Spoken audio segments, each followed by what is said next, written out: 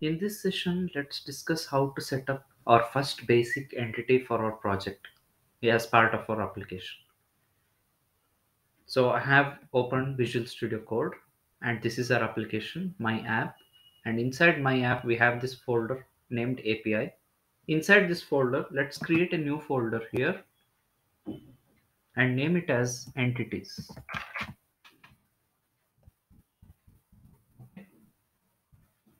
And inside this entities folder, right click on this and select new C sharp class. On selecting that, it will open up a pop-up like this where we can enter the file name. So here you can provide the file name as app user. So this is our first entity which we are going to create, which is the user entity for our project, and press enter. Now you can see app user.cs got created. This file name got created with the basic structure of it. So we are getting this basic structure because we have installed C sharp extensions as part of one of the video previously in this series, right? So because of the C sharp extension which we had installed, we are getting this basic template over here as part of creating app user.cs. Now inside this app user class, let's create properties. Okay, just type prop and press Control spacebar. On pressing this Control spacebar, you'll be able to see direct implementation options for this property. Okay.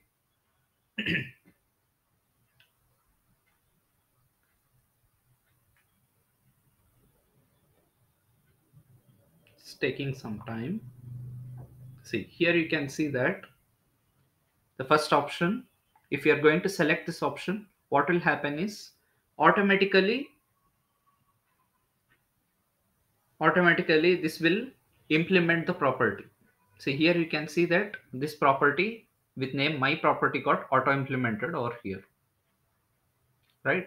Now here we can select what kind of property it is. So you want to take integer for it, then you can select here as integer. You can retain this. You can change this type as well according to your needs of this property. Okay. Now when creating properties, when creating the first property, for example, I'm going to create ID property. Okay. It's very important to follow naming conventions as per EF, that is entity framework. It's because if we give in the form of capital I and D, then what will happen is the entity framework will auto recognize that this is going to be the primary key of our database. We can even use the other naming conventions, no problem. But if you want this to support our entity framework, which we are going to provide in this series, right, as part of this project and application, then it's always best to use this proper naming conventions with capital I and D, so that our entity framework will auto recognize this and it is going to consider this as a primary key for our database. Okay. And similarly, along with this, let's create another property.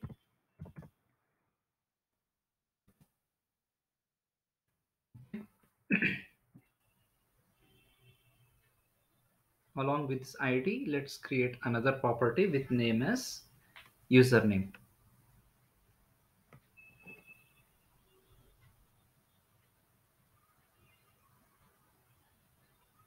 We'll select this. For username, instead of taking this as integer, since username is a string type, let's consider this as string. Just change this to string or integer based on your needs. Okay. So I can consider this as an integer or I can consider this as a string. Okay. Now, one more thing which you need to think over here is while providing username, we have usual convention of personal use be used directly as username. So instead of using like this, it's always better to use with capital N for username. So what help does this actually mean? So if you are using user with capital N username, then what will happen is in future, if you are using ASP netcore identity in this project, and that uses this username as with capital N. So this will avoid refactoring of the code, and if you want to rename this again, that will be more tedious job, right? So it's better always we follow as per entity framework and as per ASP netcore identity, so that it will help us in future when we are using those as part of our project. Okay, so we are using capital N for username over here. So these two properties we have provided as part of app user. Okay, this you can take anything. If you want for username, it's need not be like string only. You can take it as integer as well. It actually leaves it to you like which data type you want to use for the properties which you are creating. Now the next point which we need to understand over here is the access modifiers. If you see here, the properties, both of these properties, that is id and username, we are using public as an access modifier. So what is the use of this public access modifier? This means that the property can be get or set from any other class in the application. See, for example, this property I am defining inside app user.cs, right? So this property can be accessed by using getter or setter from any other class in the application. That is the use of this public. Okay, and similarly, suppose I'm using, instead of this public, I'm going to use protected. There's another access modifier with name as protected. What this protected access modifier means? It means that the property can be accessed in this class and in any other class that inherits from this class. See, for example, I'm going to provide this particular property with access modifier protected. Then what will happen is this property can be accessed within the same class, that is app user.cs, and any other class. For example, I am specifying any other class inside this project, this folder, for example, that can be accessed by any other class that inherits this class. This class means where I have defined this property. Okay, if we are inheriting, then we will be able to access this by making use of protected access modifier.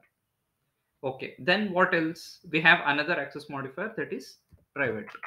So if we are making use of private access modifier, then what will happen is this particular property, that is id property, can be accessed only inside this class, and this property cannot be accessed outside of this class, right? So highest privilege is for public property, where you can access these properties anywhere, and next is protected, where you can access inside this class and any other class which is inheriting this class. Okay, so that is protected. Then finally the private access modifier, which means only inside this class you will be able to access these properties.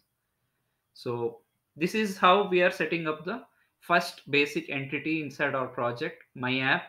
Okay, thank you so much for watching this video, guys. Please like, comment, and share this video, and kindly subscribe to my channel in order to watch more videos.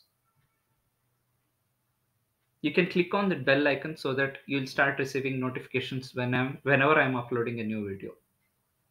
Thank you.